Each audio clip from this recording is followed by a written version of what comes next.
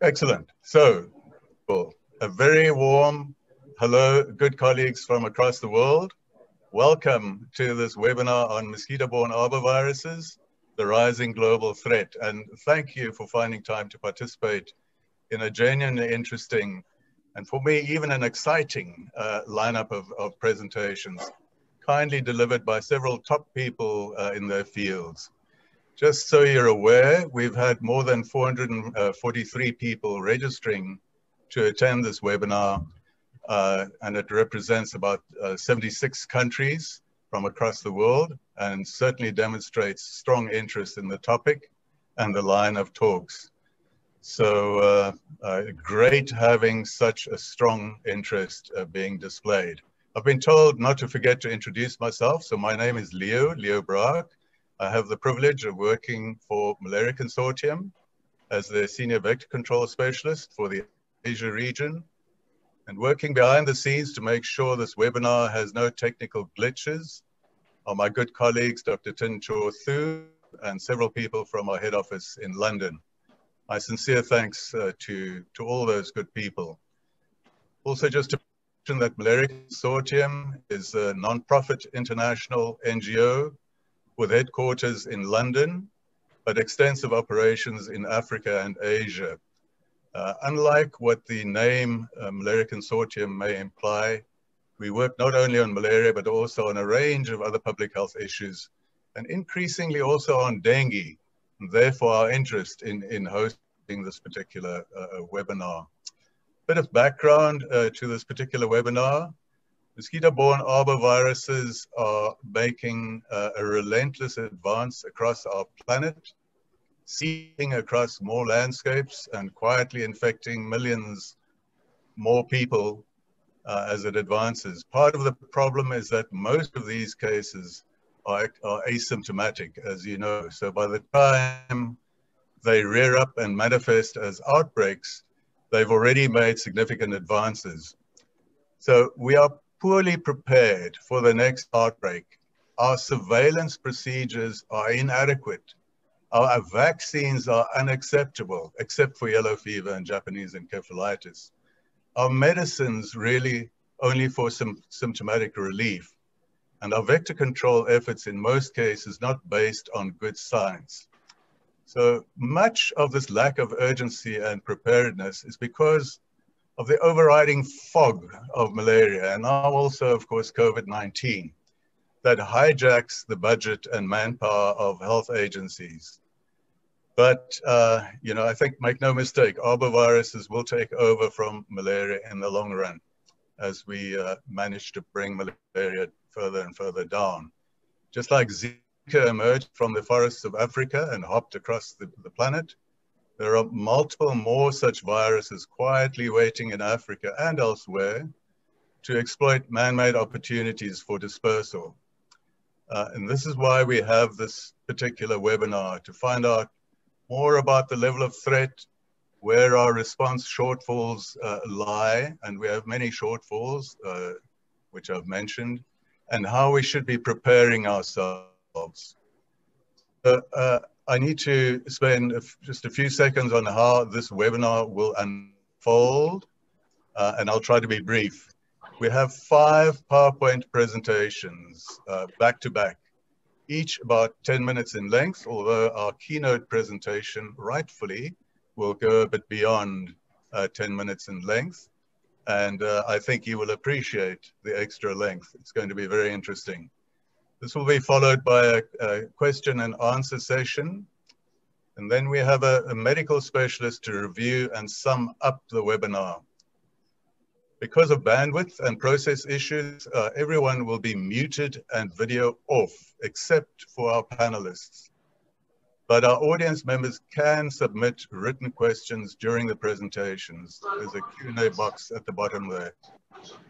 Please precede your question with the name of the panelist you would like to respond to your question, if you have a particular person in mind. For example, Dr. Raman, preceded with that. How do I solve the world's arbovirus problems? So, you know, try and precede your question with a name of the person you think is most appropriate to address your question. Importantly, please, and I ask your help here, we really need your help to take this issue of arbovirus preparedness forward. There's a short poll at the end of the Q&A session. It shouldn't take more than about 2 minutes of your time to respond, and it'll help us greatly in planning and moving forward with this whole arbovirus agenda and how to address the needs. Please respond to that poll if you don't mind. We may also lean on you in the next 2 weeks to fill in a little longer survey sent by email, again to ask your opinions about the needs and shortfalls of arbovirus control. Please note that this webinar is being recorded and it will be made available on the Malaria Consortium website within 48 hours. If you want to refer friends to watch it, if you enjoyed it and you'd like others to share it as well. So let's move on to the presentations. Dr. Tin, would you mind placing our esteemed speakers on screen, please?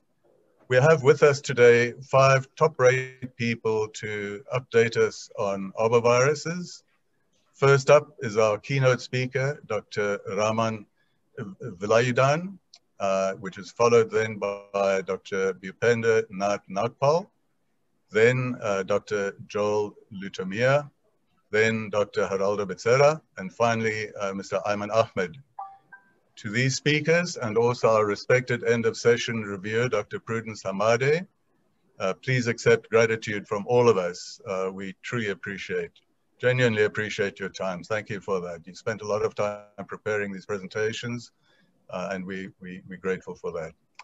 So our first speaker is Dr. Raman Velayudhan, who is the head Veterinary Public Health, Vector Control and Environment Unit of the Department of Control of Neglected Tropical Diseases at WHO in Geneva, Switzerland. Dr. Velayudhan will give the keynote introductory presentation, which is entitled Mosquito-borne Arboviruses, a Global Perspective. So I have the pleasure to hand over to you, Dr. Raman, and thank you.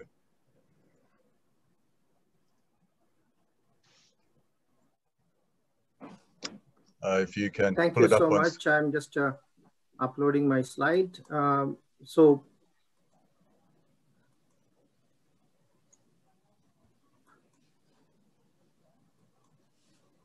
Thank you very much, Leo. And first of all, I must thank Malaria Consortium and the RAFT project for taking up this initiative. This is really very timely and extremely valuable for us as well, because we are really struggling to bring this topic into the forefront at the global level. Next, so basically my outline is going to be just touching on the global situation, the challenges of burden estimation. We will touch on the basics of vector bionomics. What are the global management issues at heart? How is the situation between dengue and COVID at the moment? And what are the challenges and opportunities today we face? So globally, as you can see, this arboviruses affect around 130 countries. And this map clearly shows the hotspots and the areas where arboviruses are more prone to occur. And we have been tracking them all over the regions of WHO, and the burden is steadily increasing. So just to take an example of dengue, so here is dengue, one of the worst arbovirus to affect a human population. And if you see around 110 countries report dengue annually to WHO. And this figure, this slide basically shows the exact number of cases reported by countries. And interestingly, you will see that in 2019, we have had the worst outbreak of dengue, which crossed 5 million reported cases. And in spite of COVID, 2020 was also quite a bad year, and we are still collecting data and it is incomplete. That's why I have shaded it differently. One of the challenges of arbovirus is the burden. How are we going to sell this to our leaders and managers? Because more than 80% of the infection are asymptomatic and very often not captured by the health system. So WHO has developed a tool on dengue burden estimation, which can be done with available data at a country level from time to time. So This helps you to capture the situation at a country level or a provincial level to highlight to our political leaders and decision makers what dengue is all about. So just to give you an example, on the right-hand side, you see the number of reported cases by a country was 10,162. There were 24 deaths, of which there are more than 7,900 was severe dengue. And actually the burden is much more. At a community level, it's over 1 million. And in terms of asymptomatic, which we were able to estimate, it was over 500,000 cases. So we are not able to express the true burden of the disease to our decision makers, and we need to do this. And this is one of the whole area where we are putting a lot of effort, and we are partnering agencies who are helping in burden estimations. And this will help us to get better resource allocation, plan and implement preventive measures, understand the epidemiology and spread of the disease, and also to come up with economic burden estimates. Now, this is an interesting scenario, just to show you where we are vis-a-vis with malaria. Malaria is a very well-funded program in many countries. And as you can see today, the population at risk is much higher for dengue. The number of endemic countries are increasing. Today, we have 129 countries affected by dengue, Afghanistan being the newest member. Infection rates are more or less the same. We have 100 to 400 million compared to the malaria figures. And the only problem is the lack of fear factor, which is the number of deaths. Deaths in malaria is far higher than dengue. And this is an issue which actually in the recent years, the estimates are showing that dengue deaths are increasing. So the current estimate is between 40 to 70,000 deaths. Lancet, in one of its recent publications, has clearly highlighted that dengue is the only communicable disease to increase more than 6-fold in the last, since 2000. And you can see this graph. So this is a huge increase, and dengue has increased in the last 10 years. It has been a significant jump, and we are continuing to experience big outbreaks in many countries. So we really have a challenge here. Moving on to chikungunya, the other one which triggered off in 2004, 2005. For example, right now, in this year as well as in 2020, we had over nearly 200,000 cases, and most of it were coming from Brazil. So these are the chikungunya affected countries. Right now, we are dealing with some chikungunya outbreak in parts of Cambodia and a few other countries where we are still grappling with it, basically from the 2020 outbreak. Zika, though many of people have now forgotten about it, frankly, the outbreak is still happening. We still have cases recorded. And in 2020, there were nearly 20,000 cases, mostly from the American region. But there were a few cases in the Asian region as well. So Zika is also alive and keeping on affecting more people. Yellow fever.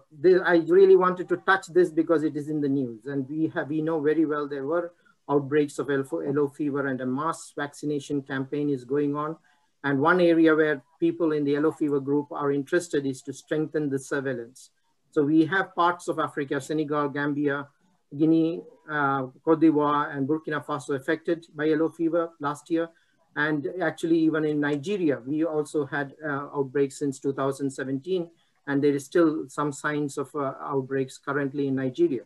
So there is a huge campaign going on, almost targeting 46 million people in Nigeria to get them vaccinated for yellow fever. And this is being very successfully being rolled out. And there's still the fear that this yellow fever outbreak can still spread to newer areas. And this is, I'm sure there will be presentation today on the situation in the American continent as well, where in last week we have seen that in Brazil, they are suspecting a potential for yellow fever outbreak since they have reported deaths of monkeys in a yellow fever belt.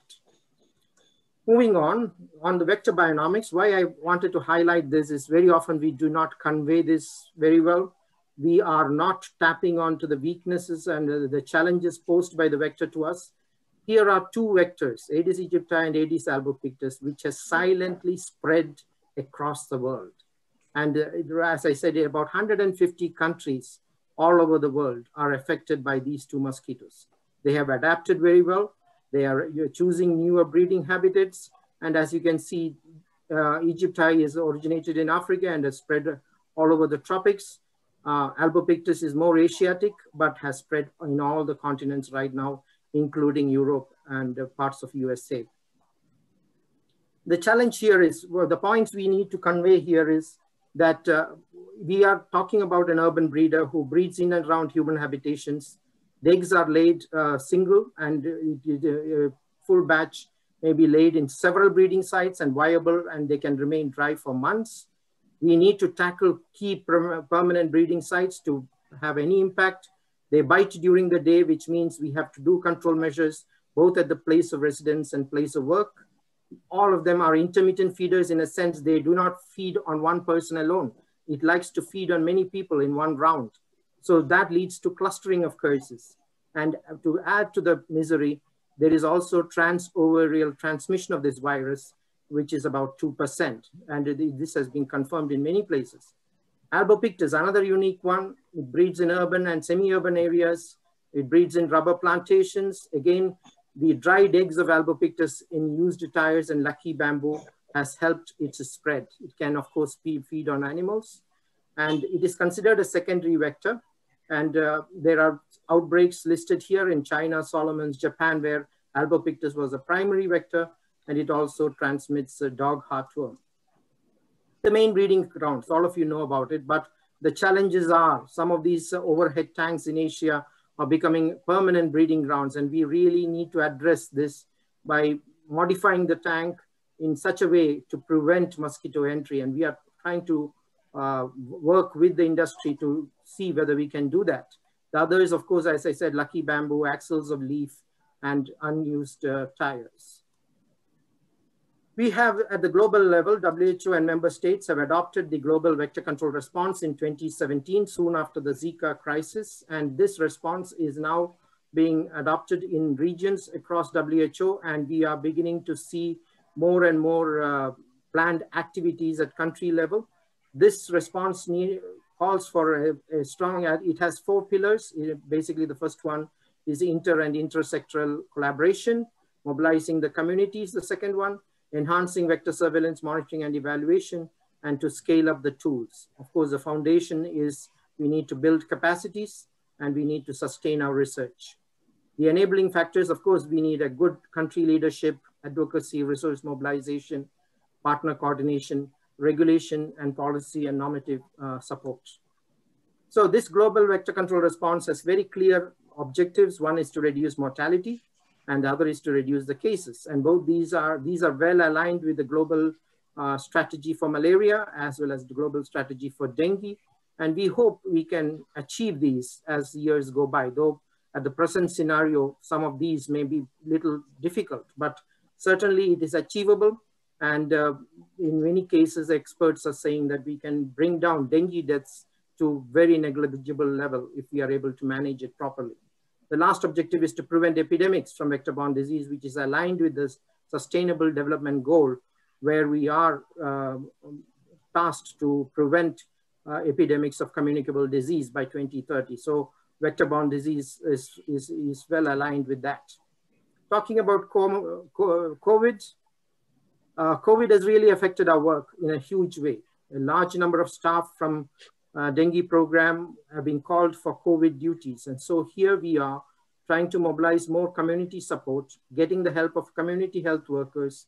We are introducing simple information, education and communication materials through the media for both diseases.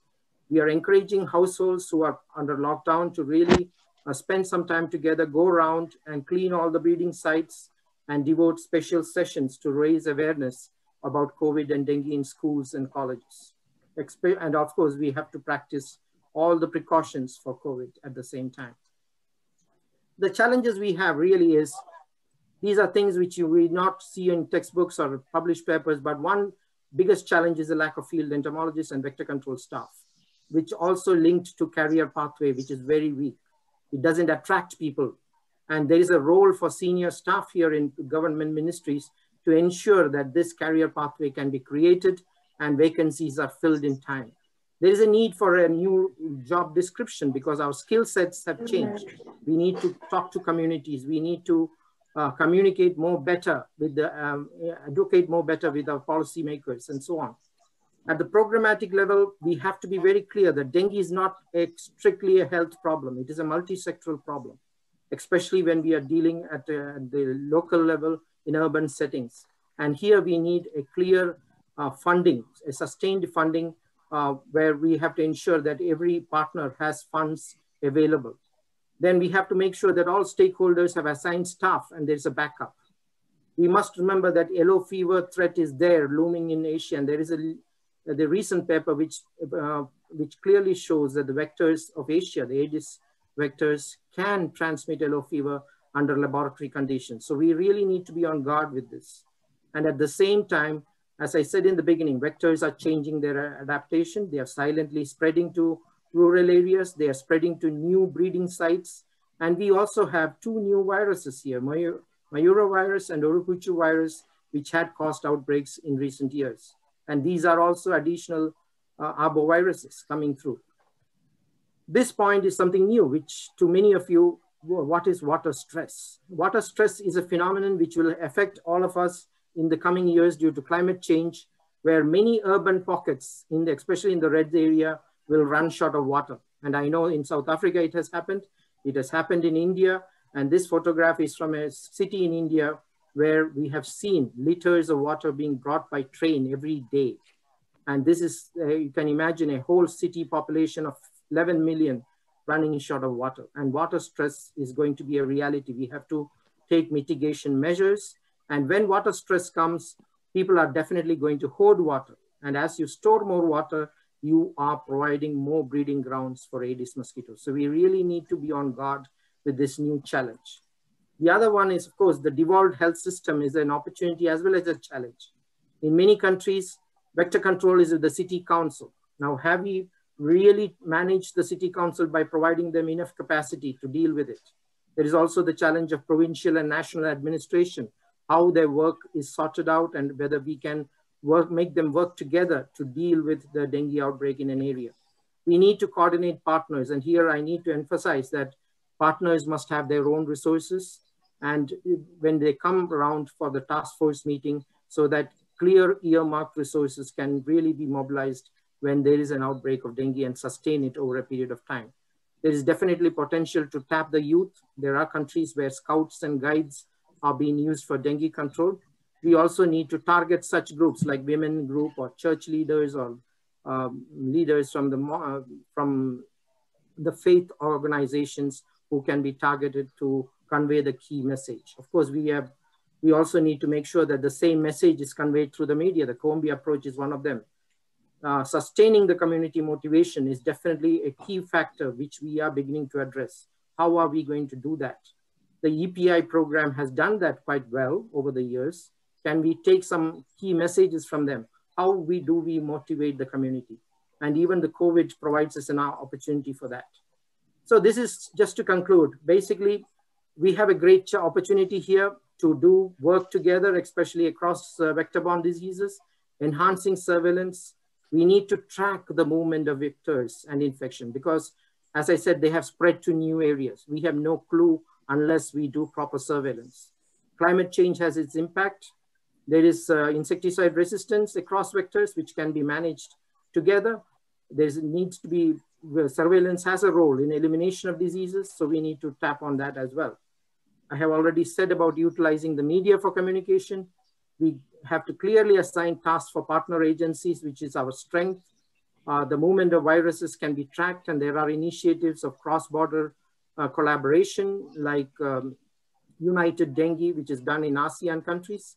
And then, of course, COVID gives us an opportunity to enhance diagnosis and disease management. We are also quite excited to see many new innovative tools coming through. Wolbachia, spatial repellent, new traps. So all these are, and of course we have vaccines in the pipeline as well. So it's a good opportune time where we have to focus our effort, go more programmatic, and make sure that arboviruses are addressed in every country. Thank you very much. And I just want to share with you that recently the NTD, Department of Neglected Tropical Disease, have just launched a new roadmap for the next 10 years. And here the Global Vector Control Response is one of the cross-cutting activity. And we encourage you to please read this and work with us. Thank you.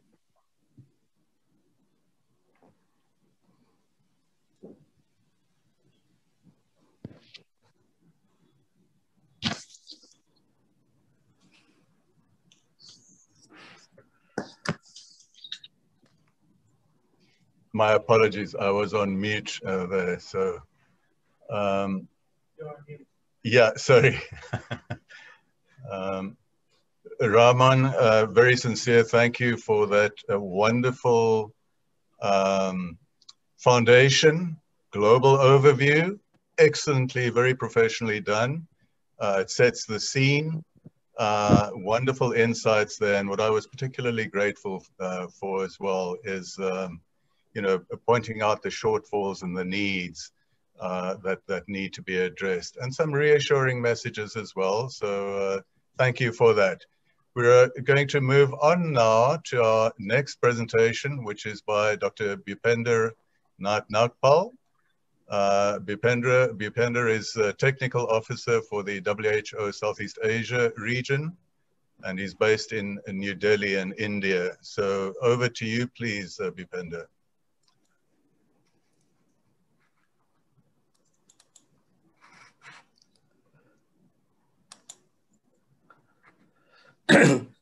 Thank you, sir.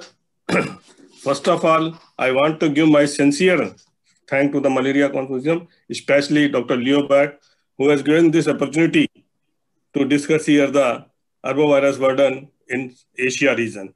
But here I am taking only the Southeast Asia region, the country which are under the WHO. These are the 11 countries, and what is the position of dengue, chikungunya here, and how we are controlling here. That I am going to discuss in my talk.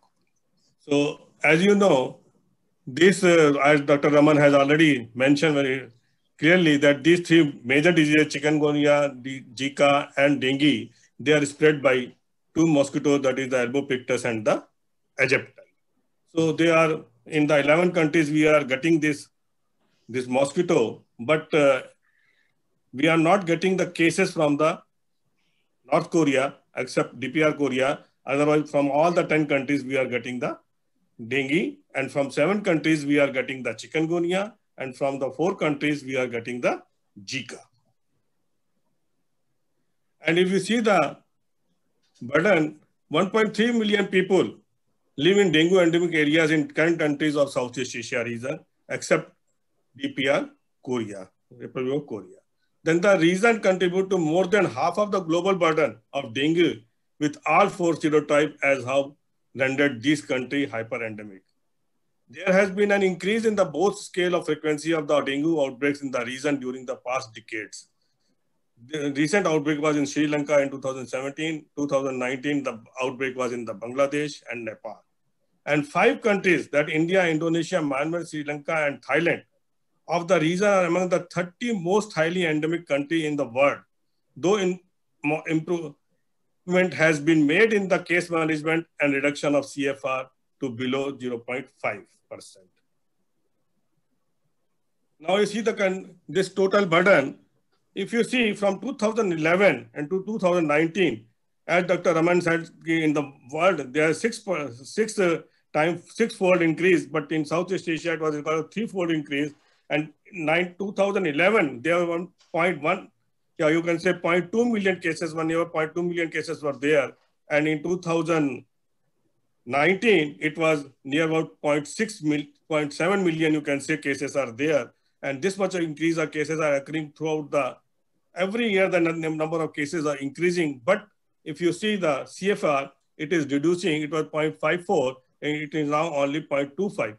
This indicates that our management part, case management part is working very nicely, while the vector control, we are not getting so much of success, and therefore the region is reporting more number of cases. And you see, these are out of these 10 countries, from 2015 to 17, about every dengue cases are distributed among the 3 countries, that Thailand, Indonesia, and India. They contribute more than the 80% of cases. And in 2018 and 19, then Sri Lanka and Bangladesh also added in that. So like that, the 5 countries, they are contributing maximum number of cases in the Southeast Asia region. And the same thing, if you see the deaths, more than 50% of the death due to dengue observed from Indonesia, followed by India, Thailand, and Myanmar. And in 2019, that was also observed from Sri Lanka and Bangladesh. I said you, there's a outbreak was there. And if we come to the country-wise, this is from 2011 to 2019, 9 years data. If you see in Bangladesh, the minimum number of cases was recorded in 2014. That was only 375 cases. But 2019, when the outbreak was there, it was 1.01 million cases. And deaths in 2014, it was 0. Now it recorded 166 during the outbreak. And CFR, you will say 0, it was now 0.44. Like that in Bhutan, the minimum cases were recorded in 2014 and maximum recorded in 2019. And the CFR, if you see, it was 0 and now it is 1.12.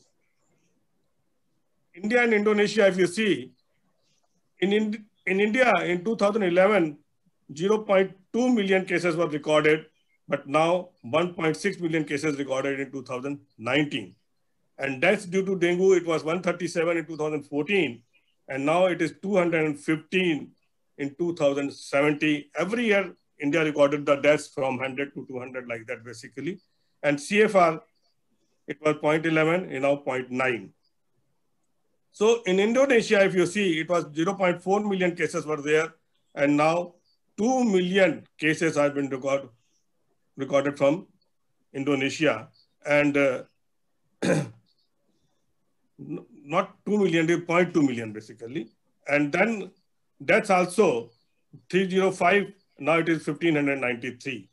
So like that in Maldives also, the number of cases minimum was recorded in 681 in 2013, and now it is 5,000 recorded in 2019. And in Myanmar, if you see, it was 0.5 million, now it is 0.44 million cases. So everywhere, if you see, in some year, the cases are low, and next year, 2017, 18, after 2015, everywhere the number of cases has been increased. And this is the same thing with the Nepal and Sri Lanka.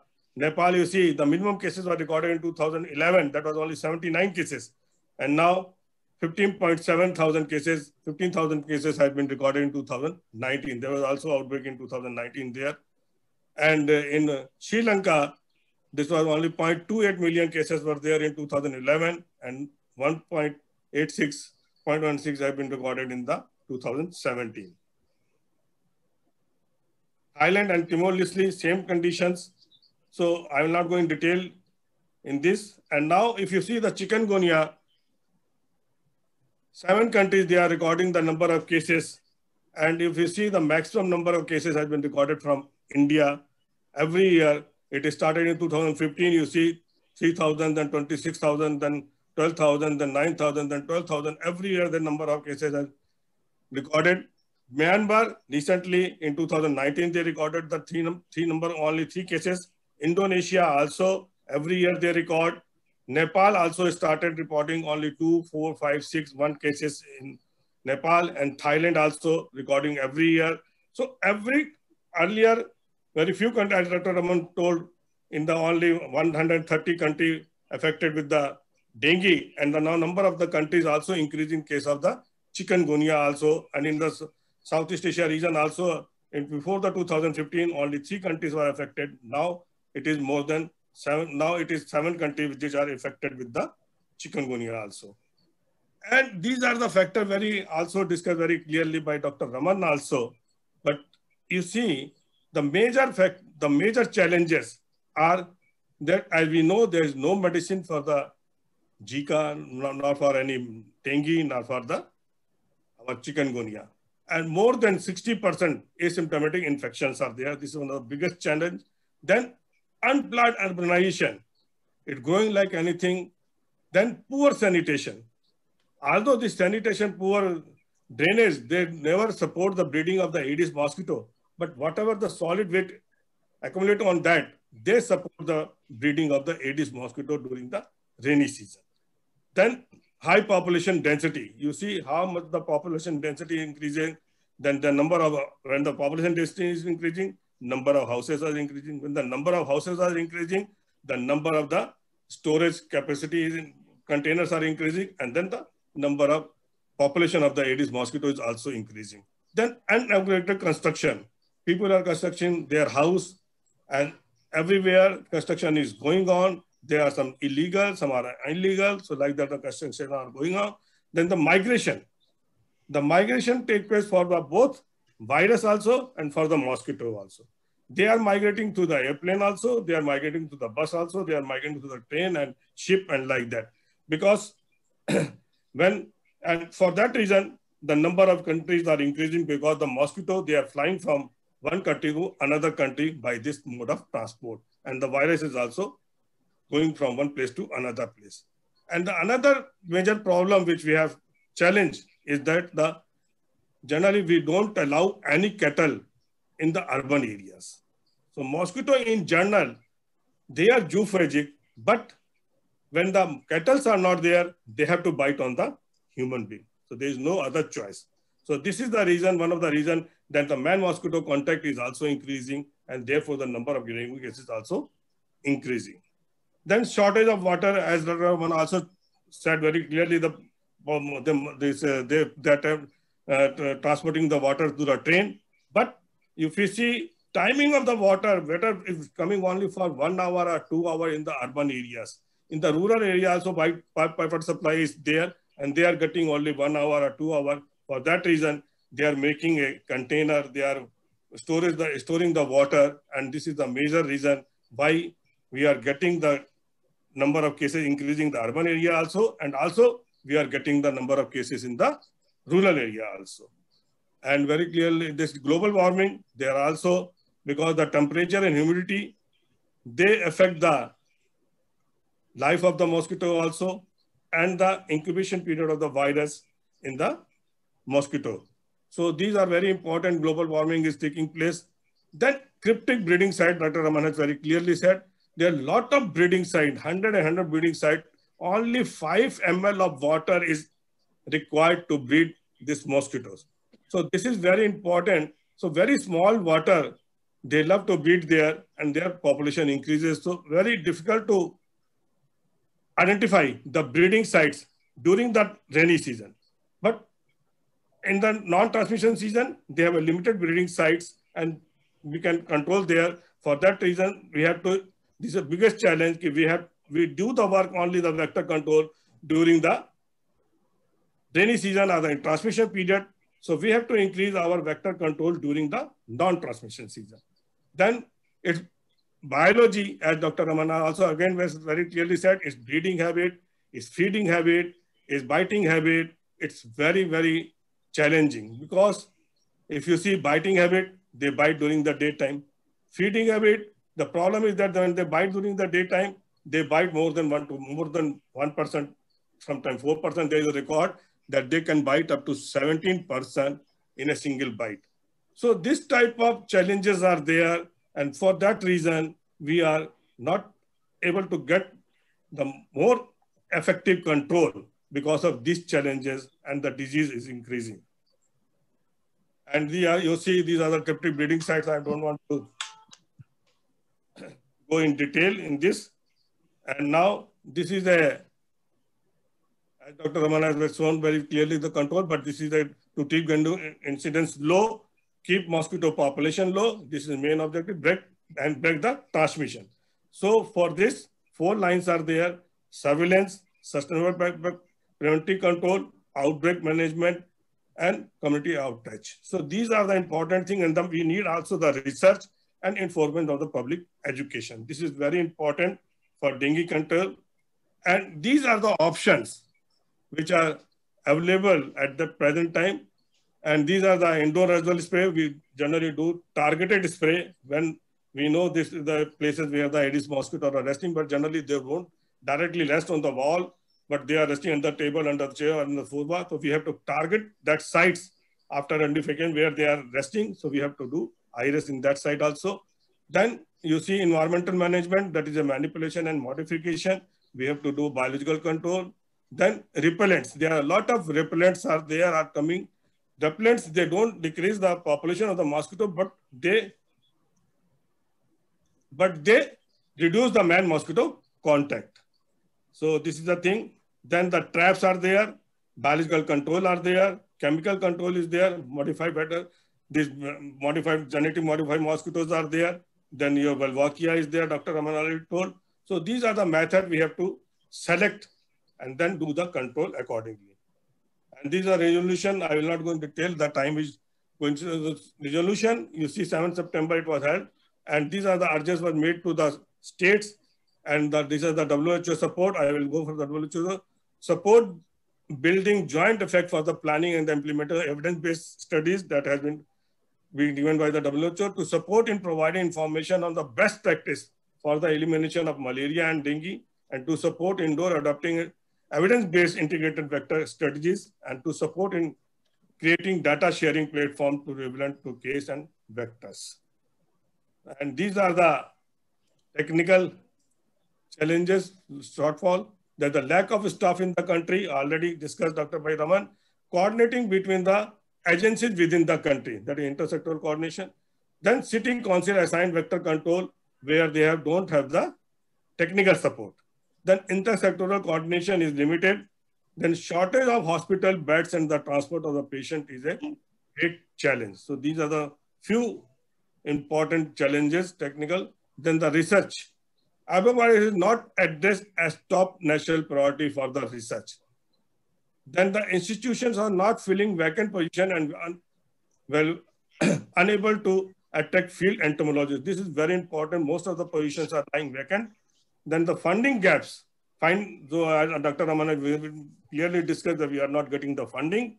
Then the lack of an expert to the guide student. There is no professor, teacher who give the guidance to the student to do the work on the dengue.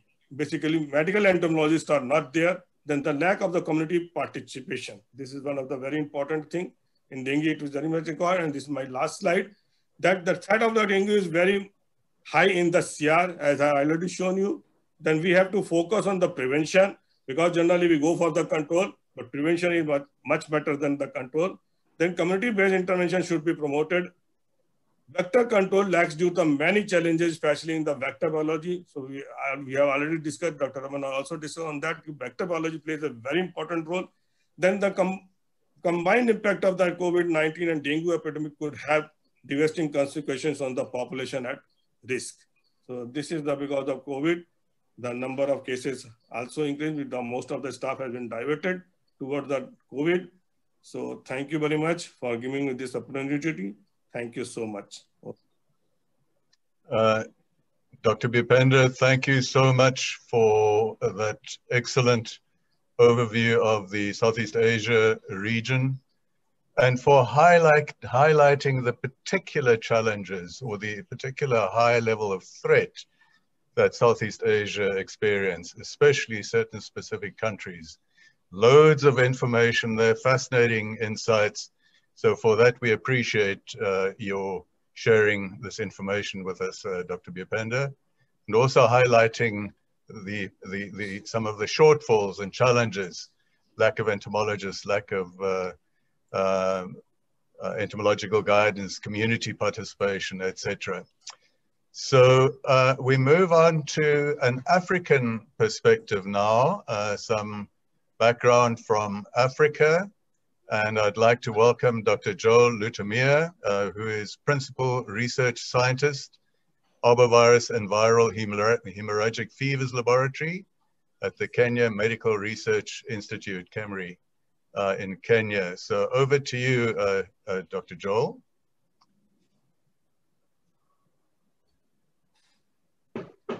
Thank you, Dr. Leo Brock.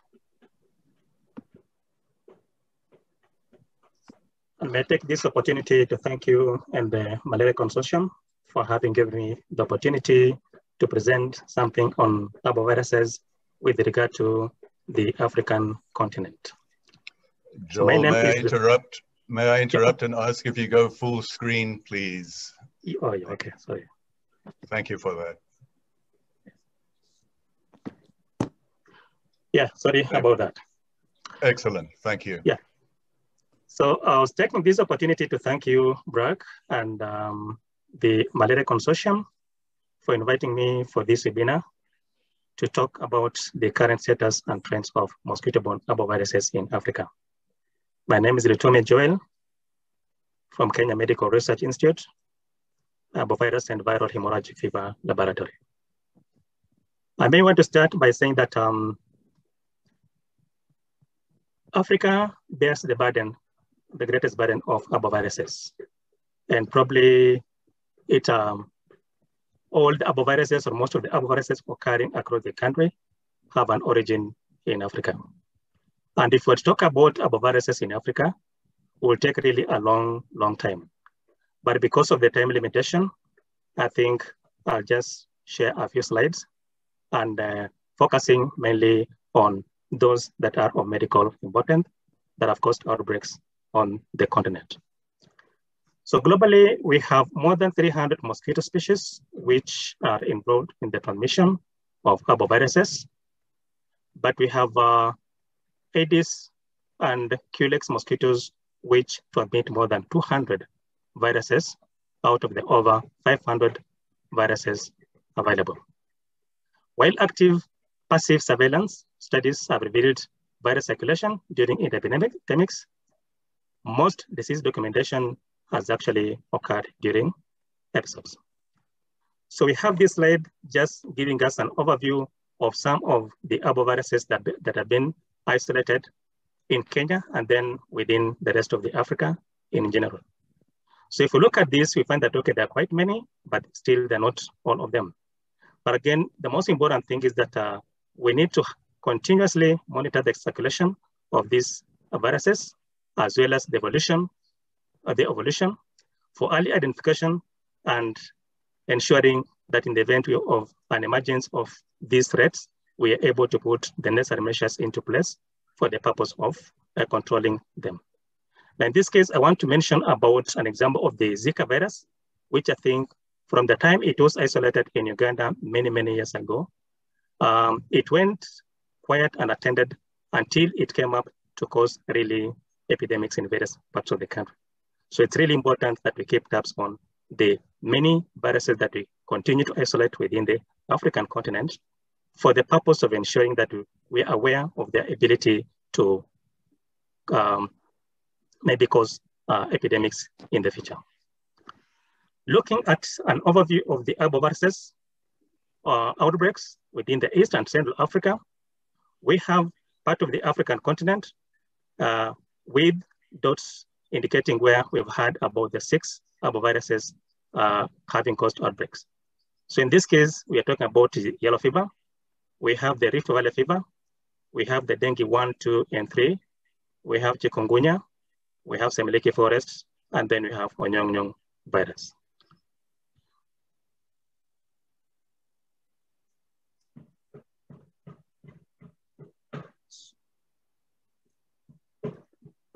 So,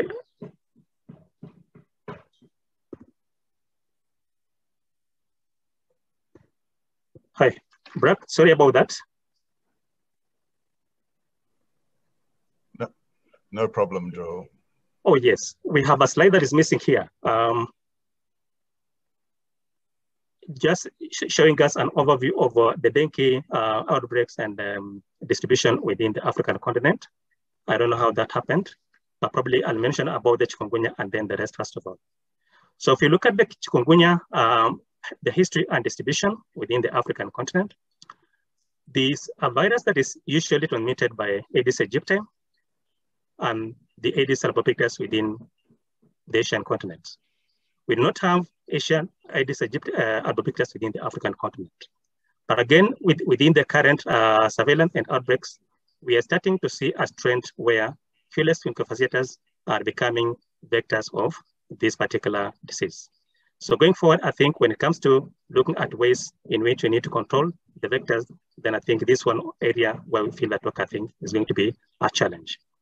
So this is a virus that was first detected in Tanzania way back in 1955 and currently spread out in roughly 31 countries. During the 2004-05 outbreak, we had the largest outbreak occurring within the coast of Kenya. where we had more than 13,000 cases being reported. But this outbreak later on spread to the Indian Ocean islands, including the Comoros, the Reunion, and also Mauritius. Within these islands, I think the number or the percentage of the infected population was really very high. So on the right, we're having the African continent, indicating the belt within which we have the chikungunya outbreak occurring. So as you can see, we have almost 30-something countries, and I think there's that opportunity or chance that the chikungunya will have to spread beyond that particular belt in other countries. We have yellow fever, the history and distribution originated within the Central African and later on subsequently spread to the East and West Africa. Currently, we have 34 countries at risk of epidemics, according to WHO 2018. In terms of the burden, it causes severe sickness within the continent to the tune of 84,000 to 170,000 cases, and then 29 up to 60,000 deaths within the continent. So in this case, we find that yellow fever is really a major public health important within the African tropics and should be looked at very seriously and carefully going forward. This map provides yellow fever endemic regions, which are green and red, and distribution of wave genotypes, which are explicit in yellow. Red encounters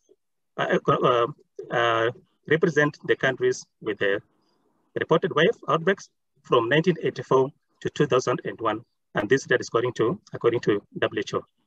And what I believe that between 2001 and right now, I think there's a big difference with regard to how this virus has spread within the African continent. And this is well illustrated within our next slide, which is showing the burden of YF in Africa. So according to some studies which conducted or reviewed information beginning from 1940 all the way up to 2010, both in Africa and also the rest of the world, you find that we have the greatest burden of yellow fever occurring within the African continent. If you look on the right, we have the figure also showing the information which was fed within the WHO from 1980 to 2018. So if you look at the blue bars, that is confirmed cases within the African continent, and then we have the confirmed cases within the Southern Africa, which is red. So in this case, it really gives us a clear indication that we have the African continent bearing the greatest burden of yellow fever, and therefore it requires a lot of focus with regard to the resources availability and ensuring that we have the virus being controlled. On the other hand, again, we have the Rift Valley fever virus, which was first identified in Kenya way back in 1912, and currently is endemic in most of the sub-Saharan Africa. So the epidemiology of this virus is such that within the East African region, outbreaks are usually linked to prolonged and heavy rainfall. While in the West African region, we have the outbreaks usually occurring during normal or poor rainfall. However, looking at the recent outbreaks within the Kenyan country, we are starting to see a situation where outbreaks are also occurring with during minimal rains or the short rain seasons. Usually, this mosquito has been isolated from many vector species across the globe. But within Africa, we have two major species, that is Aedes mackintoshi and Aedes ochraceus, which are considered to be the primary vectors. While in the West African region, we have Aedes ochraceus, Aedes vexans, arabindis, and then Culex poecilipes, which are the primary vectors of the disease. So if you look at this map of Africa, is actually showing the spatial temporal distribution of RVF outbreaks from the time it was first detected in Kenya, way back in 1912, all the way up to the current state, that is probably 2016. So within the West African region, we have the Mauritania and Senegal, where I think 1967 up to 1989 within the Senegal region, and then 1993, 94, and then 99. And in this case, we have 22 human deaths which were reported during that particular time. Coming back to the East African region, we have the 1912 within the Kenya region, 1931, and then all the way up to 207, 208. Now, cumulatively, for all those years, we find that Rift Valley fever has caused 375 human deaths in Kenya alone. In Tanzania, all the way from 1947 up to 2007, we had 142 cases. South Africa has also experienced Rift Valley outbreaks from 1950 all the way to 2011, but no death was reported within this particular country. And then the far southeast, Madagascar, also some cases, together with 17 human deaths having been reported. Moving forward, we have the Onyongnyong, which is closely related to chikungunya virus. We also have the West Nile virus, which have also been documented within parts of the country. Beginning with Onyongnyong, the first time that was actually isolated was between 1959 to 1960 in the Lake Victoria Basin. And during this outbreak, we had more than 2 million cases which were documented. So there was a lull between 1960 and 1996, where the second outbreak in Uganda occurred, causing sporadic cases occurred, and we also had sporadic cases within the African countries. Vectors of Onyongnyong include Gambi and Phanestas, which are distributed more or less across the globe. And we find that in many countries within the, not globe, but many countries within the African continent. And we find that, okay, probably the risk of this virus spreading out are very high, even in areas where it has not been reported at all. However, within the recent Zero survey in Kenya by Lebude 2015, it has been demonstrated that Onyongnyong circulation is circulating within the coastal region of Kenya. And this is together with chikungunya virus. So the true burden of this Onyongnyong virus within the African continent and also Kenya in particular may not necessarily be understood because we have not really gone out to do a lot of research with regard to Onyongnyong virus. But I think given that they're closely related to chikungunya and they tend to circulate together, so probably they're also responsible with quite a number of the febrile sicknesses or illnesses that are observed within the various parts of the country and also the continent.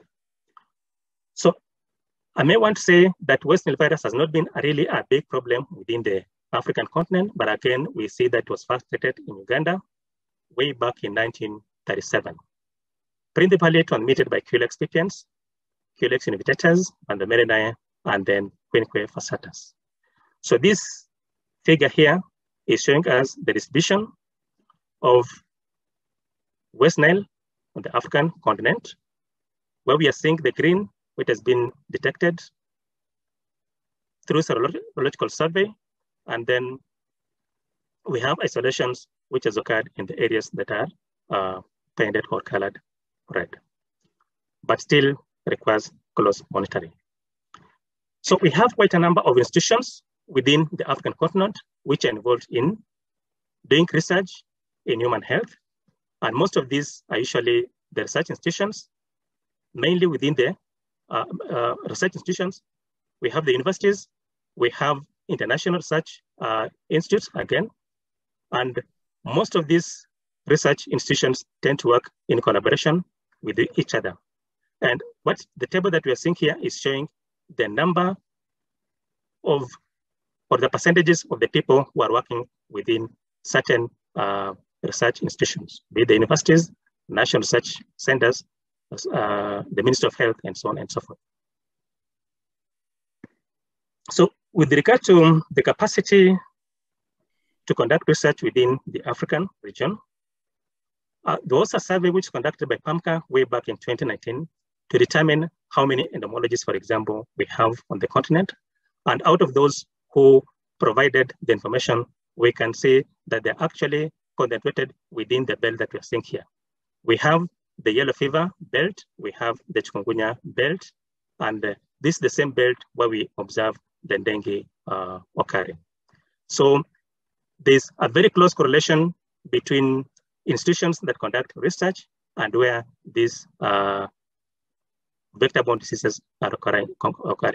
However, the problem is that over 95% of the entomologists or research work is actually being conducted on malaria, and the remaining 5% is being conducted with arboviruses, which is currently becoming a major problem within the global, within the African continent. So we see the entomologists with the PhDs only 215, MSc 253, 43, 173 with BSc, and so on and so forth. Total institutions being 89 across the African continent. To the extent and challenges of the control of arbovirus vectors in Africa, we find that in most of Africa, vector control during epidemics is actually not being conducted. As much as this is important to ensure that, okay, the population of the vectors is kept low for the purpose of ensuring that no outbreaks or transmissions occur. But this usually because of lack of funding. However, we find that during outbreaks, we have to some extent, the chemical-based control of arboviruses or arbovirus vectors being conducted just in reaction to the occurring outbreaks. This is usually less effective because of the level of vector resistance to chemicals used is unknown, and therefore these chemicals are being used indiscriminately. So it's required that monitoring of the same is considered so that we come up with better ways of ensuring that we have effective tools or chemicals to control the vectors. So the monitoring of changes in the mosquito population also is not conducted during outbreaks, and limited technical capacity within the countries to conduct these activities, field activities, is also not there. And there's different species requiring specific approaches. So there's quite a lot of knowledge that is actually required within the African continent so that we can have the capacity being built to ensure that we're able to conduct the vector control in an appropriate manner. There's also lack of sustainability due to insufficient funding from within and also from outside.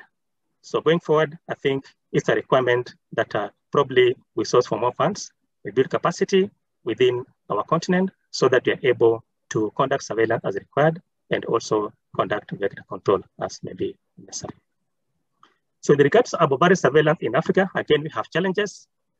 One, there's lack of funding by governments for active surveillance, which is important to detect the transmission of arboviruses early enough and then put preventive measures in place for the purpose of ensuring that the outbreak does not really occur, or if it has occurred, then it has not spread to become really explosive.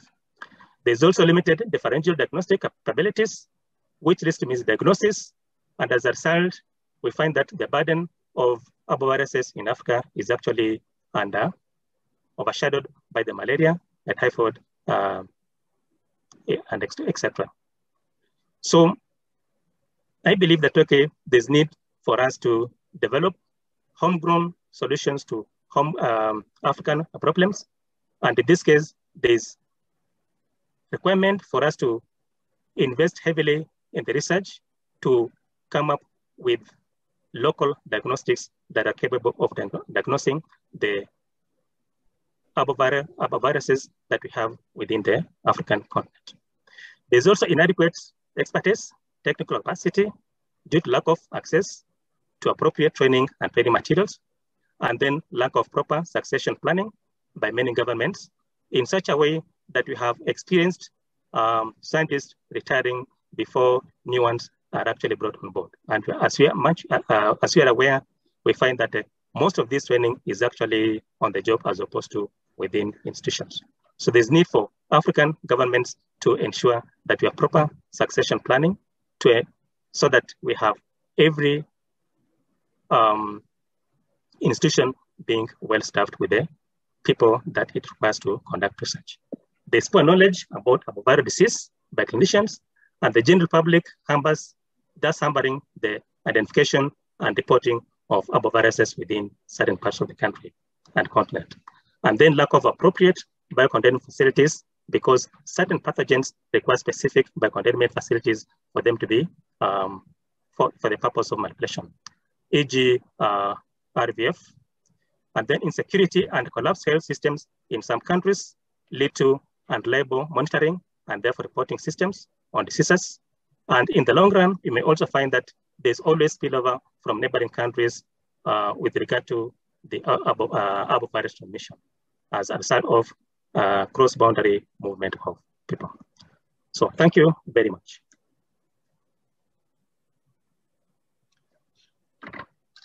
So thank you so much, Dr. Joel. Could you stop sharing screen? There we go, excellent. Some excellent insights there. We ran well beyond our allotted time, but okay, I'm going to ask our next two speakers if they can try and really stick to the suggested 10-minute limit per presentation. Let's try and be better at that. But thank you very much, Dr. Joel. You made some very, very good points there. It's interesting that Africa has been the home, the source of many of our global arbovirus challenges currently: Zika, chikungunya, yellow fever, West Nile virus, and several others, and still many lurking in Africa, waiting for perfect storm conditions to escape, just like the Zikas of the world did earlier on. A whole bunch of arboviruses still present in Africa and may well escape. So, and pointing out issues like lack of knowledge regarding insecticide resistance. These are issues that are global. There's a fascinating story about the spread in the 1600s of yellow fever to the Caribbean and so on. But that's a whole book in itself, absolutely fascinating.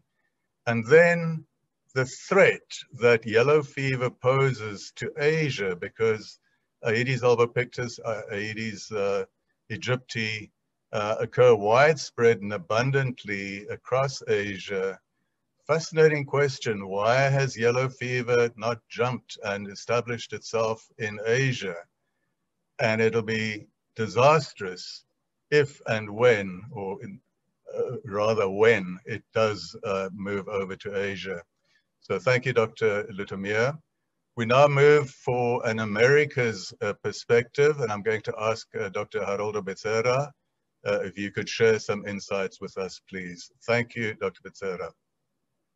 Thank you, Dr. Leo, and thank you the Malaria Consortium for this opportunity to present an overview about the arbovirus situation in the America. I will go to share my screen.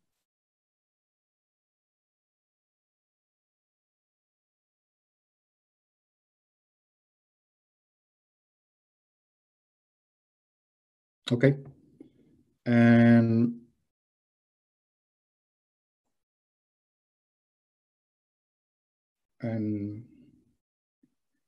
I divide my presentation in three topics. The first is the background and the challenge that you have in the America. The second is the strategy that you're using for response and vector control. And then in the last session, you're talking about some comments, reflections about the situation in the Americans. If I go to discuss about the arbovirus in the American, the first is this a big problem for us, and we found it in almost all countries that we have in the continent. But I needed to take into account this is not the only problem that we have about vector-borne disease. We have other problems, important problems in the region. And I give the example for in Brazil, we face up to 11 another important vector-borne disease. Why I talking about it? I talking about it because when we have to make some approach, we need to have this approach could be responding for another vector-borne disease too, not only for arbovirus diseases that we found in some places in the region. The situation for us is very complex, and you're having some outbreaks in the region. If you look in this chart, you see that in 2016, we have more than 3.5 million cases, and they will have a slow transmission during 2017, 2018, but the situation going crazy again in 2019, 2020, we have a decrease, and in 2020 we have around 2.2 million cases reported in the region. But this chart is important to show that the big problem for us in America is the transmission of dengue. And we have a transmission of another important arbovirus disease like chikungunya and Zika, but the main problem remained the transmission of dengue. But if you go into look in more detail, you see two important indicators. The first is the proportion of the severe dengue, and this is decreasing in the region. And another was the case fatality rate that has increasing during 2000, 2010. After that, this is now in decreasing in our region. And talking about the challenge in vector control is the same that the colleagues that speaking before me are explaining. We have an unplanned situation for the cities, and we have a stress of the supply of water, and the problem for security and for providing and mounted the quality of water for the population in the region. But talking about the particular to vector control, we have three principles and challenging. The first is the actions is based on indirect vector control. It does not incorporate in the new approaches or new elements like in the socioculture and the communication and looking for how the environment may be changing to help with the vector control. The second problem that we have here is that the control strategies is based predominantly in the use of the pesticides. And sometimes it is not, the use is not properly, and the disease make a lot of pressures and resistances in the Aedes mosquito in our region. And the last is that we have a few resources to mobilize in the region, and it is this resource in big part area around the vector control. And this is make it impossible to invest in another important elements, how the mobilization, communication, or try to make some much better the environment, and try to make this situation more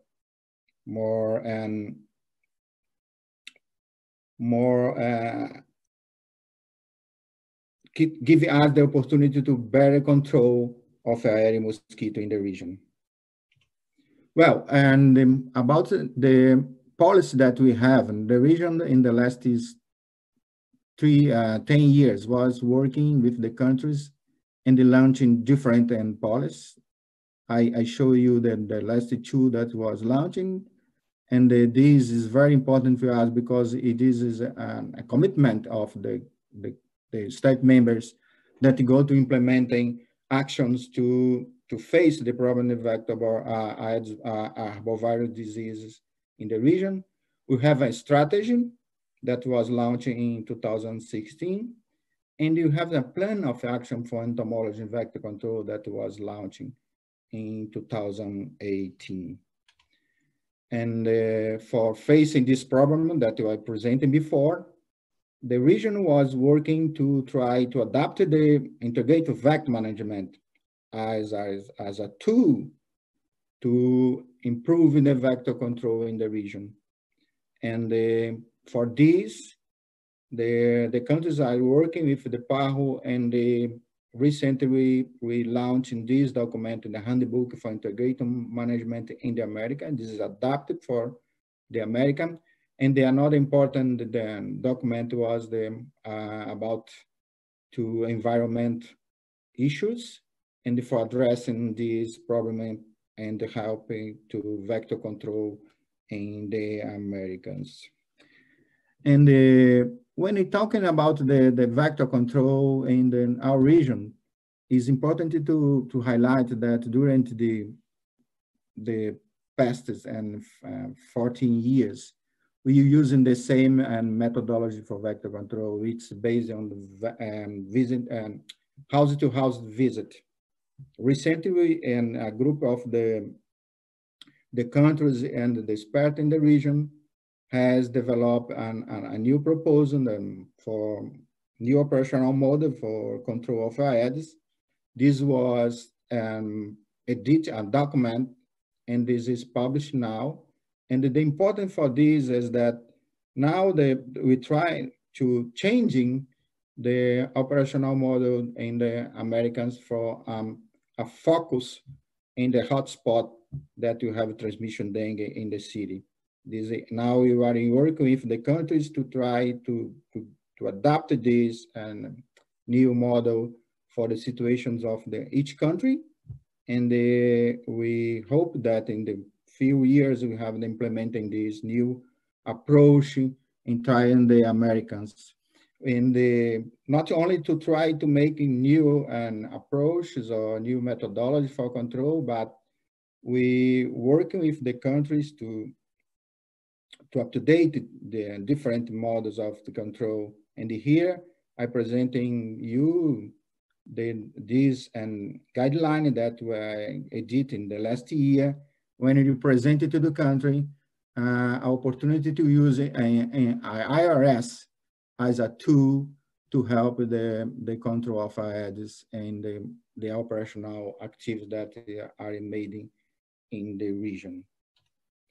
And for preparing our region for new technology, this is very important because when we're talking this in our region that we have new tools, for example, genetically modified mosquitoes, mosquito infected with Wolbachia, new traps, and we have a sort of new technology that is coming to our region to be implemented for the countries.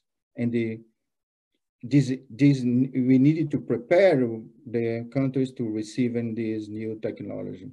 For this, we're working with the countries to develop and edit this document, that the evaluation for innovative strategy for Aedes control. And we're using this document in two different assessments that we made. One was in Brazil and another was in Colombia. And we produced some report and sent it to the countries and to developers. This two assessment was about the project that the Wolbachia that is in our region.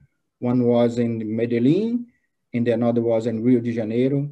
And we think that with these procedures, now the countries are much better prepared to implementing the new technology, for example, the use of Wolbachia for Aedes control.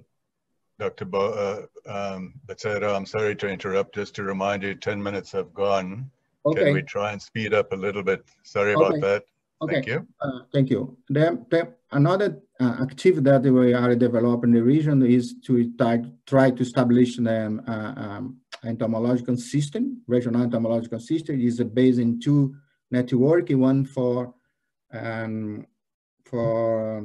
monitoring resistance insecticide, the other to track the infection of the virus in mosquito.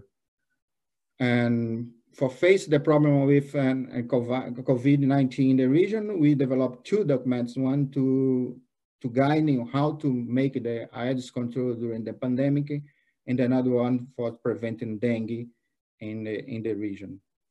And to finish my presentation, I would like to present it to some research and file that we think that's important to comparing this new approach for vector control, incorporate chemical, biological, or environmental strategies, make the assessment of the cost benefits of the new interventions for Aedes-borne and diseases in the hotspot. In the last end proposal is to understand the dynamic of the impact of the new technology and vet control in our region. Thank you, Dr. Liu, for this opportunity. Thank you very much, Dr. Bezerra. I apologize for interrupting you there. You were actually very close to the end anyway. So, but thank you very much. There were some really great insights over there. I liked the final slides pointing out what we should be thinking about and so on. Very useful guidance there in a number of slides. Thank you for that. So we are now going to move on to our final presentation. It will be from Mr. Ayman Ahmed. And Ayman is a lecturer at the Institute of Endemic Diseases, University of Khartoum in Sudan. Ayman, over to you, but may I ask you to be conscious of the need to try and stick to 10 minutes, please. Thank you, Ayman. Thank you so much, Dr. Leo, and thank you all for the Malaria Consortium for setting up this very interesting and urgently needed webinar. I will take your notes, and I will try to go briefly over my presentations in respect for the times. My presentation is mainly had 2 components. The first one will be a brief overview about the epidemiology of mosquito-borne arboviruses in Sudan. And the second component will be about highlighting the challenge and for the surveillance and response with a few suggestions for improvement. Hopefully that might be helpful. Brief introduction about Sudan. It is the 3rd largest country in Africa and Arab leagues. With nearly 2 million square kilometers. It used to be the largest before 2010 when it gets split into countries. And the estimated population, it is nearly 50 million individuals in 2020. The country has, because of the large size of the country, it has several international borders with 7 countries, including Eritrea, Ethiopia, South Sudan, and Central Republic of Africa, Chad, Libya, and Egypt, in addition to the open border and on the coast of the Red Sea. This large size of the country made it have huge ecological and climatic variations with several ecological zones, including desert and semi-desert area, coastal and subcoastal area, rich and poor savanna, and forest zones. However, the country in general is characterized by the short rainy seasons between September and December. That when the transmission season of most of the vector-borne disease occurs, and particularly epidemics. Most of the populations relies on farming and animals breeding, in addition to other working categories. This highlight the high contact between human and animals and close contact with the natural environments, and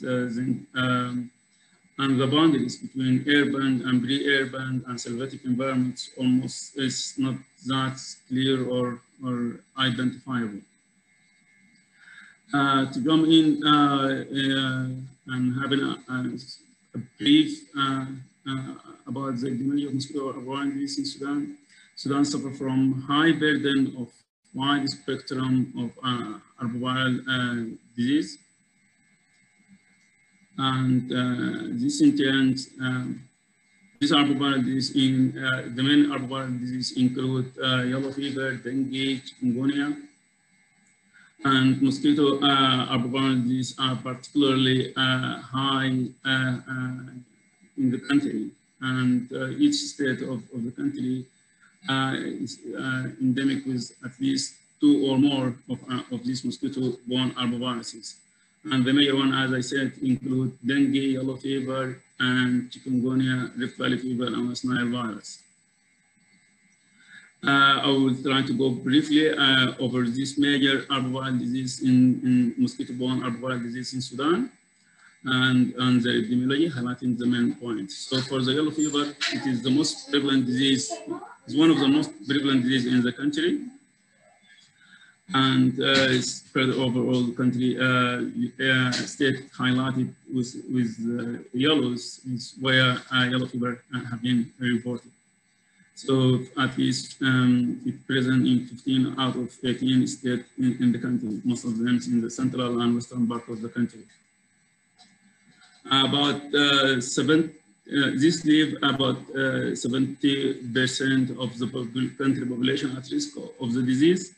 And therefore, after countrywide viral risk assessment that have been implemented in 2012, following the outbreak of yellow fever, in collaboration with WHO and Pasteur Institute, a massive multi-stage vaccination campaign has been launched in the country, starting with area with the highest risk, where outbreak have been reported, and is also the burden of the vector, the main vector Aedes aegypti, and moving on toward the least at-risk countries.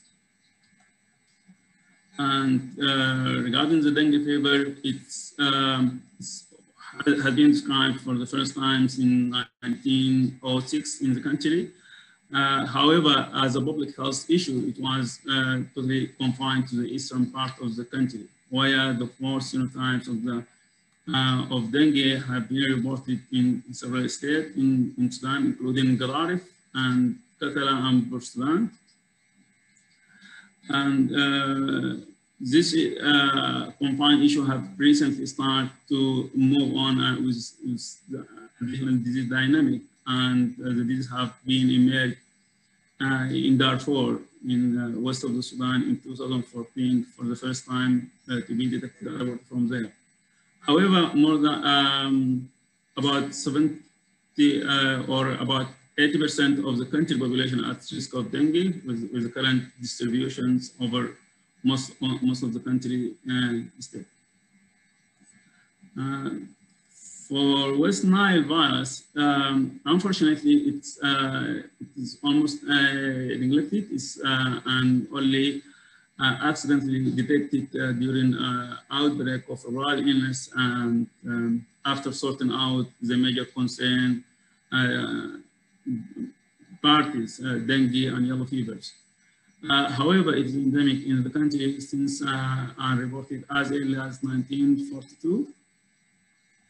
And as I mentioned, it's not targeted by the surveillance and only accidentally detected. Has recently also emerged similar to dengue, I believe that due to environmental and dynamic change, therefore have both West Nile virus and dengue have emerged in therefore in the same times, almost just 1 year in between. However, it's less distributed throughout the country, not like dengue or yellow fever. But most of this state has additional risk factors that require particular attention, because like areas like Sennar and the neighbor state White Nile and South Kordofan and some areas in Darfur and Khartoum also mainly, in addition to the northern state. All this, the majority of this state are characterized by having large lakes of water where immigrant birds are coming from Europe during the winter and spending some the cold times or days there before they go back or to Europe or to go seeding into other African countries and then return to fulfill their animal migration journey. This highlights the risk that West Nile virus in particular, it shouldn't be considered as a country issue, but more as a global issue, and all the control effort in the country need to be coordinated with other endemic countries in the line of these migrating birds. For the Zika virus, have been reported as early as 1970 in the country.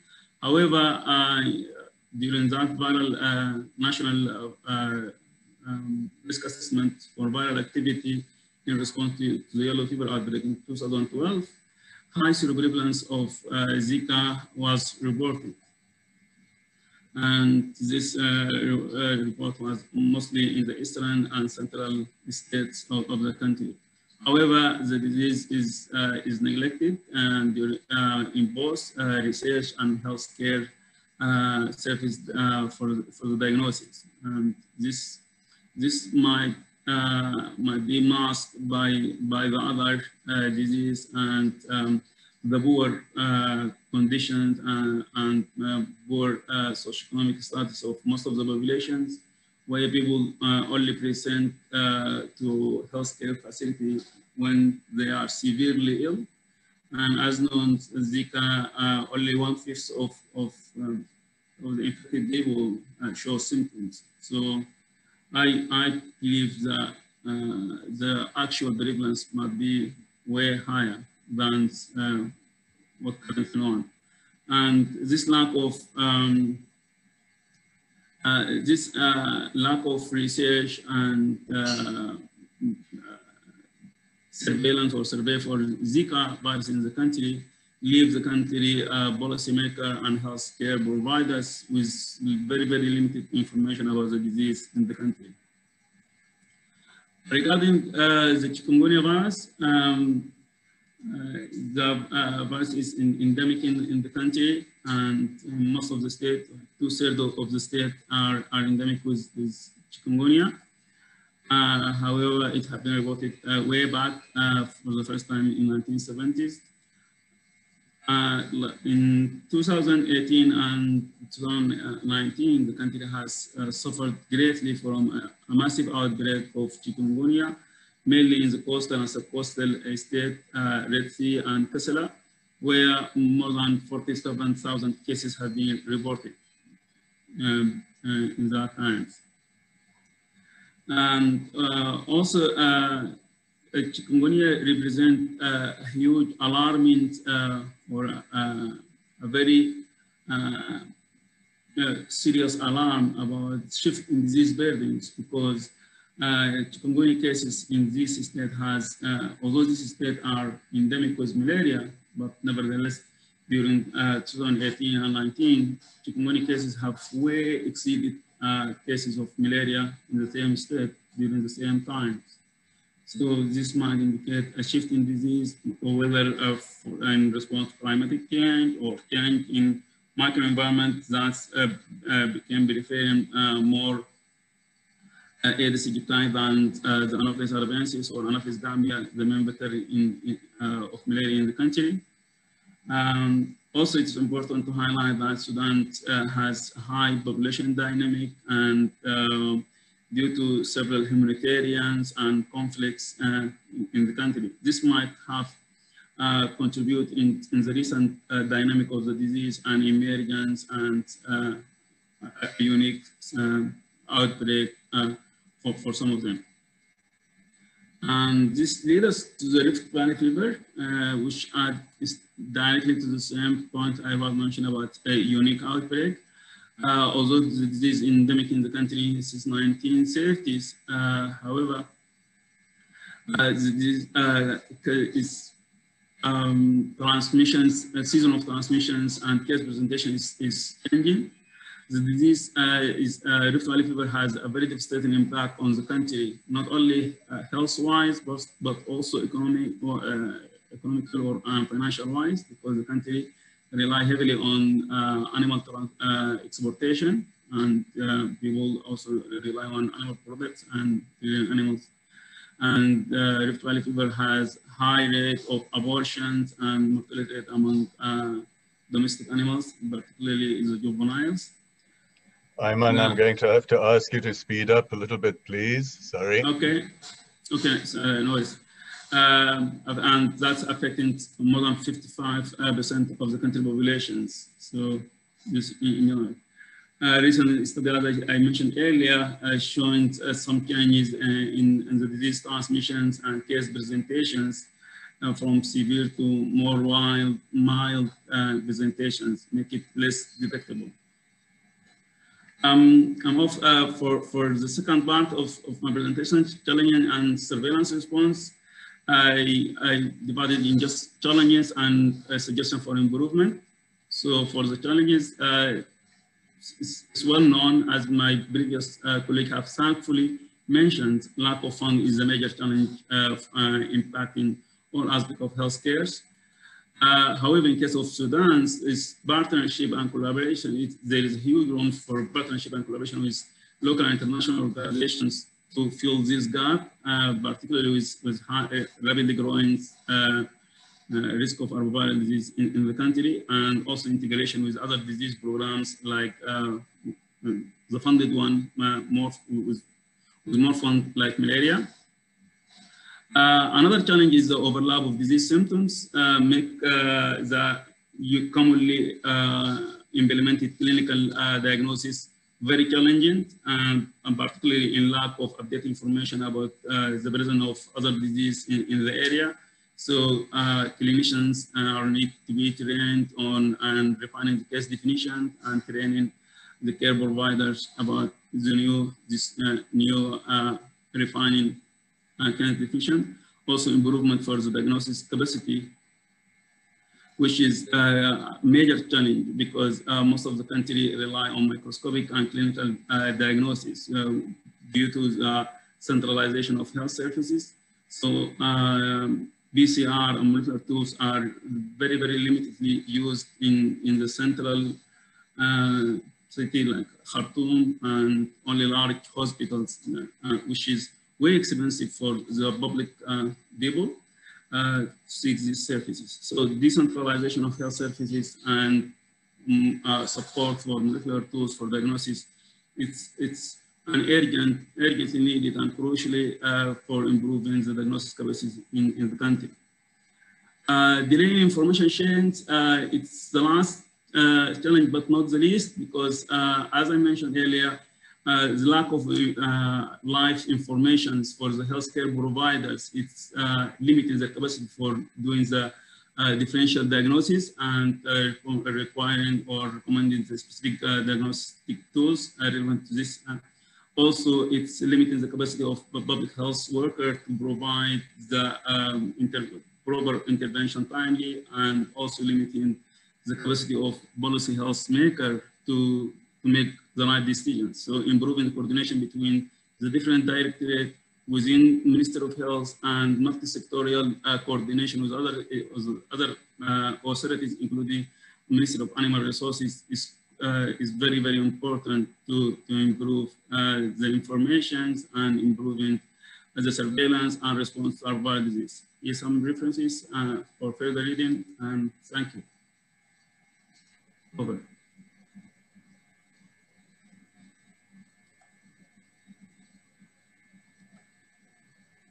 Okay, Ayman, thank you sincerely for that presentation. Excellent insights there again. So I need to apologize to our audience for perhaps being a little bit lenient with the times of the presentations, but I think you'll agree with me, they were absolutely wonderful presentations and I didn't want to unnecessarily, cut short the flow of the presentations. So it took a little bit longer than anticipated, but I hope you agree with me, it was actually well worth it. So to our presenters, thank you so much. We're going to move on to questions and answers now. We come to the Q&A session. I need to repeat that we will end off the Q&A session with a summary review of the key points and impressions of the webinar. Prudence, if you could try and keep that very brief, if possible, I'd be grateful, but it's going to be well worth listening to your summary. Please don't forget that there is a short poll right at the very end. Please wait for that poll and respond if you don't mind. Please, audience, we'd be grateful for your help there. So, because of the interest of, because of time as having run out, I'm going to limit it to one question that I'm going to pose to each of our panelists. So there's been this flurry, wonderful flurry of activity in the Q&A and chat box, where the audience has posed questions to particular people, and those particular people have responded and already answered the questions. But if I see correctly, that question then disappears. And my worry is that some of them are excellent questions that would have been useful for the panelists to have raised vocally during the Q&A session, so that the entire audience would have benefited from the response. So I'm going to try and pick up from memory in my male-compromised single tasking mode some of the questions I came across. So there was a comment, and I'm going to address this to Dr. Bezerra, so you can think about it so long. It's about community engagement. There was a comment there about communities, and quite rightly so, because it's what communities do that impact and influence the scale of mosquito breeding and so on. It's what people do that increases or reduces breeding, Aedes breeding sites. And it's also the way people behave that increases or reduces their risk of exposure to Aedes mosquitoes, as any vector of any mosquito-borne disease. But it's very relevant in dengue and other Aedes-borne diseases. So, Dr. Bezerra, I want to ask you, because this seems to be a common thread for malaria, for mosquito-borne arboviruses, that community engagement practices are not optimally, they're not fully practiced to the extent that they should, that we can really improve on community engagement. Now, I know there are guidelines provided by WHO, excellent guidelines, COMBI guidelines, etc.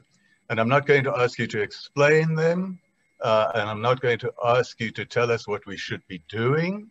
I'm going to ask you if you can just point shortly, because I think South America has some very good examples, kind of best practice examples. Can you point us towards perhaps one or two publications or examples where community engagement processes have been well implemented and can serve as best practice examples that the rest of us in Southeast Asia and in Africa and so on can learn from? Any pointers from you there, if you don't mind? Thank you, Leo. I think that in the short time, for say this, and we need to establish a good communication with the community. I think this is the way to improve the engagement of this community, and giving them a very, very, very indication what they have to do to try to protect their house for vectors. if you presented you some good example, have one in Merida, in Mexico, when the community was receiving the devising to protect the windows with screens, and they protect on the containers, put the screens in the container. And this was very, very, very successful activity that I remember now. And this is writing some paper that for some colleagues from Colombia. The another important engagement that I see recently was in Niterói in Brazil, when they promote, for example, the use of Wolbachia there. Because our community, when we go to the house and they ask, what is this? What is this new method? Everyone say to you, this is a new method of how we using, how is the benefit that we receive in this. And they understand that that is not a silver bullet to resolve the problem. And they say that they needed to continue to eliminate inbredicide and protecting your home. I think this is a bear and activity that I came to say to you, the user, and they try to make the communities to engage in these activities. Over to you. Yeah. Okay, thank you for that, Haroldo. So I just have the impression there are lots of good examples going on in South America, as indeed in Southeast Asia and elsewhere in the world. But it just kind of struck me that there's some good work going on in South America. So my next question I'm going to address to you, Dr. Nagpal. One of the questions one of the audience members raised the question about hospitals being overwhelmed during outbreaks. You know, countries report their case numbers for what it's worth, because you know, this is a whole separate webinar in itself about what do case numbers being reported actually mean, because in many cases it's just inpatient numbers that get reported. Outpatients get given a bit of treatment and told to go back home, and they don't get captured in the reporting system. That's never mind the asymptomatic cases that you don't even have a clue about. But at least there's some trend that you can get from the case numbers being reported.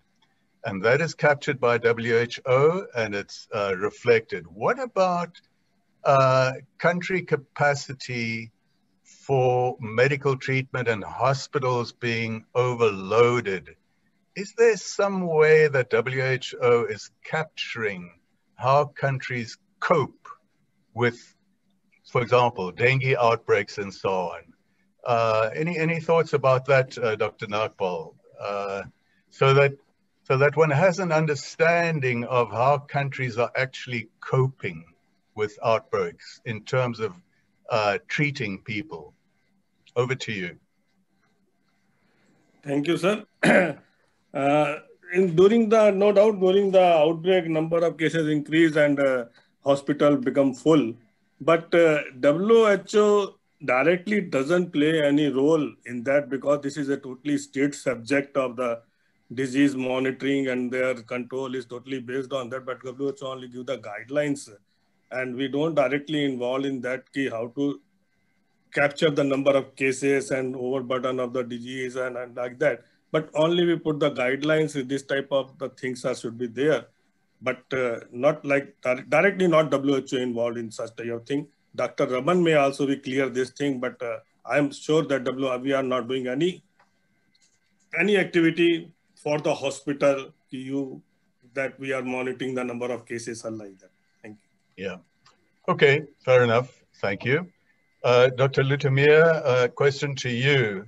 Also a question that was posed by the audience and then it disappeared off screen. And one that I found fascinating was this issue of cross-resistance. And if I remember correctly, the question was directed at you. This is why I'm throwing it back at you. But I understand if, you know, if you feel you'd rather have someone else attempt an answer, no problem. The question was, people and cross-resistance between having picked up one arbovirus infection, and how does it provide protection against other arbovirus infections? So if you do, you know, serosurveillance within the population, are you picking up multiple disease infections as reflected in serology in one person, or are the infections discrete amongst different people across the population? Do you have any idea about that? Yeah, let me ask it to you, Dr. Lutomiah. Thank you. Thank you, Dr. Leo. Sorry. Yeah, with regard to the above, serological surveillance, it's possible to get a different arboviruses in different patients, indicating co-circulation of these arboviruses within that particular area, but within different patients. It's rare that you'll find two arboviruses circulating within the same patient, but this has been observed before. However, the issue of preventing or protecting an infected person against infection by another virus, that is something that hardly probably occurs, even within, let's say, the Flaviridae family. So you find that we have several viruses, including yellow fever, dengue, and chikungunya, and so on and so forth. Sorry, dengue, Zika, and yellow fever. So in this case, infection by one virus does not necessarily prefer protection against infection by another different virus. So you'll find that if we have same or several viruses co-circulating in that particular environment, then they will be able to infect different people or even same people at that particular time. So even within the dengue itself, we have different serotypes, and one serotype does not confer immunity against a second serotype. So that is really a rare occurrence within the human population. Okay, excellent. Thank you for that. Short and sweet response. I appreciate that. Mr. Ayman, so this is also a common observation within the vector control community, that and within vector-borne disease control agencies, etc., that entomological capacity is a critical shortfall across the globe. There's a shortfall in medical entomologists. There's a shortfall in vector surveillance skills. So can I ask you, what's the situation so sorry for running such late. Hello? And hi, Laurent. Congratulations and welcome to the... I'm sorry, I couldn't hear that response, but it sounds like, Ayman, you may have a problem. So let me move then to Dr. Raman. There was a comment about IRS. So on the one hand, some people have the feeling that space spraying, these foggers, is very wasteful, but countries persist in doing so for different reasons. So the best one can do is to try and help them to do it optimally. But there's a question that was raised about, does WHO recommend indoor residual spraying specifically for Aedes control? Perhaps a thought from you there, Dr. Raman? Thank you, Leo. It's a very good pertinent question. Actually, this whole concept comes from the fact that in the 60s and 70s, Aedes was eliminated from Latin America, and due to the fear of yellow fever. So there was a huge success during that period by perifocal spraying, we call it. So right now, what the evidence base is, though it is not very comprehensive, we feel, and there is more studies done in Australia, Mexico, and so on, which shows that IRS does have some level of impact. But it is not IRS, it's targeted indoor spraying, because we target areas where Aedes rests, and just after egg laying or before egg laying, in and around the house. And the spraying is done approximately 1.5 meters from the ground, not the whole area. And it is done both inside and outside the house on our targeted areas. In Mexico, they have been doing studies where this operation is done not only at the place of residence, but also at the place of work. And it seems to show quite good evidence of reduction in cases. But we really need a very good randomized study to do that. And actually the study was almost about to take off last year, but it's currently on hold due to the COVID situation. But I think a stronger evidence base will strengthen our case. But right now we say it has moderate evidence, yes. As far as fogging is concerned, I fully agree with you. We don't have evidence, very strong evidences about fogging. And the only evidence we have, a limited evidence, is indoor fogging having a limited impact. Thank you so much, Dr. Raman. Excellent response there. So the time has come to give a wrap-up overview of the webinar, and I'd like to welcome and thank Dr. Prudence Hamade, who is a pediatrician with decades of experience working among rural communities in the greater Mekong sub-region and in Africa. You raise the issue of community participation with Prudence at your own peril. But I say that tongue-in-cheek, Prudence. I love listening to your experience about community participation. Prudence is employed by Malaria Consortium as a senior technical advisor with a particular interest in malaria, pneumonia, mother and child diseases, and a strong voice for greater attention to the rising threat of arboviral diseases. Prudence will give us a wrap-up summary of the webinar. Thank you so much, Prudence. Thank you very much, Leo, and thank you very much to all of these presentations, which were extremely interesting and informative. Just to give a personal aspect, I caught dengue myself when I was in Cambodia. I also worked in hospitals in Cambodia, which were completely full, 3 children to a bed when the dengue outbreaks were occurring. So I have a strong knowledge of dengue. And my son, who is also a doctor, worked in India for a while dealing with chikungunya. So we know intimately in the family about these diseases. As a summary, it's very difficult to summarize completely all of these presentations. But I would like to say that we know that 130 countries are actually affected now by these arbovirus diseases, and the burden is increasing very rapidly across all the countries. And in 2019, there were 5 million cases of dengue, for example. The first challenge that was brought up by almost all the presentations was around the difficulty of estimating the burden of these diseases, and that surveillance systems are not really geared to cope with being able to say exactly what the disease burden is. And WHO has come up with a good tool, the burden estimation tool, which I think should be utilized in all countries to try to estimate the burden, because we know that about 60+ cases are actually due to asymptomatic disease, but obviously that increases the risk of transmission. So we really need to have this burden estimation tool.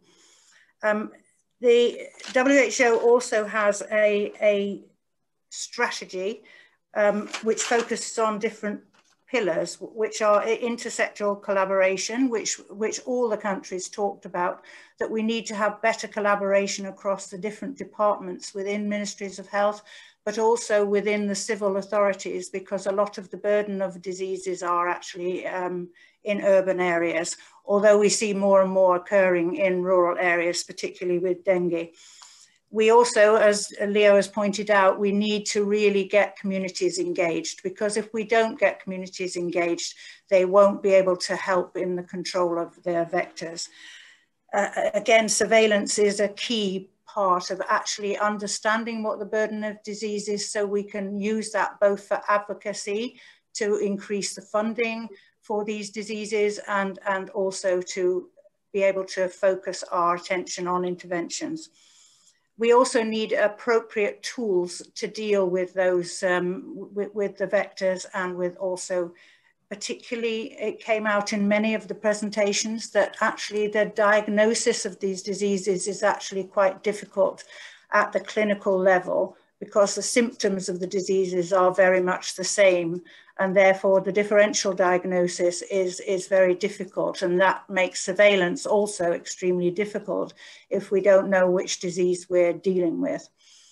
There are many people, particularly Imperial College, and Malaria Consortium is working with Imperial College to look at multiplex diagnostic tools which will be able to distinguish between bacterial and viral diseases, but also to be able to say which virus is causing what disease.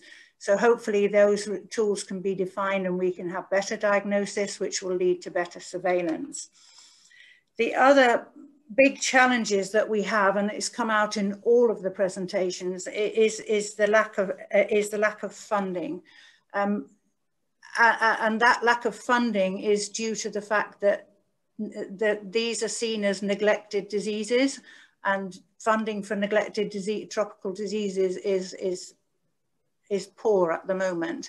And some of the problems are around the way the Global Fund is working only on malaria, doesn't want to look at these other vector-borne diseases. And we really need to increase the advocacy around getting more funding, both for control, but also for research. It was very interesting to hear from Africa how they are looking at that most of these diseases originated in Africa, and that there are at least 500 other viruses that are lurking in the background, which may go on to become epidemic. And we're not prepared for that. And I think COVID has really shown us that we're not prepared to deal with epidemics coming from viruses that we weren't expecting to come.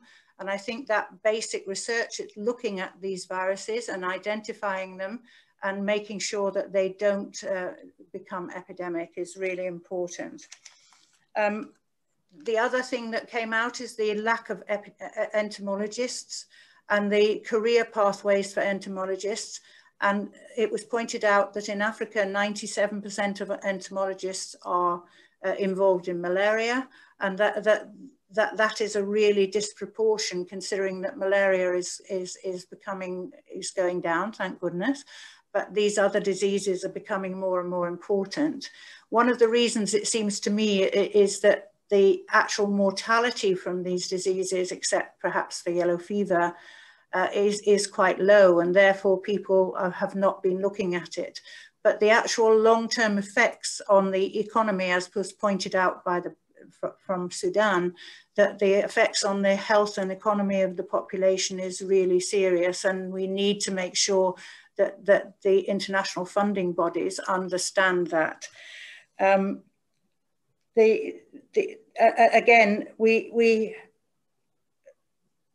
I think those are the main things that we have to look at.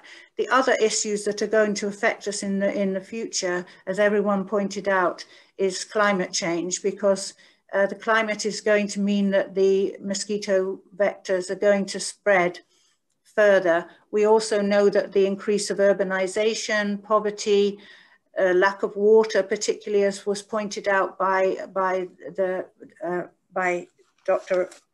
Bhupendra, is going to become a very serious problem. So storage of water will take place, and that will mean that these particular vectors will multiply even more.